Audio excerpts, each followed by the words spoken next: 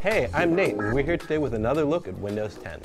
Today we're going to check out the Start menu, which is arguably the biggest deal about Microsoft's upcoming operating system. When you click the Start button, you'll see two things: the classic column of recently used apps and things you've pinned, and animated live tiles. It's sort of a mishmash between the traditional Start menu and the Start screen Microsoft introduced with Windows 8. You're getting the best of both worlds here.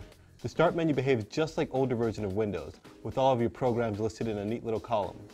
You can pin your favorite apps and folders and arrange things about as you'd like. Just over to the right, you'll find the live tiles. These animated squares will be familiar to anyone who has used Windows 8.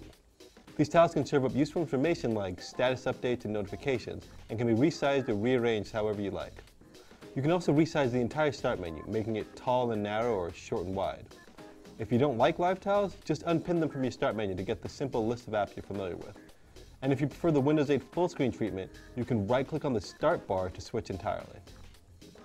Microsoft has promised that later builds of Windows 10 will allow you to switch between the full screen Start menu and the new Start menu on the fly, which will be really useful for two-in-one machines like, say, the Surface Pro 3 that can detach from a keyboard dock.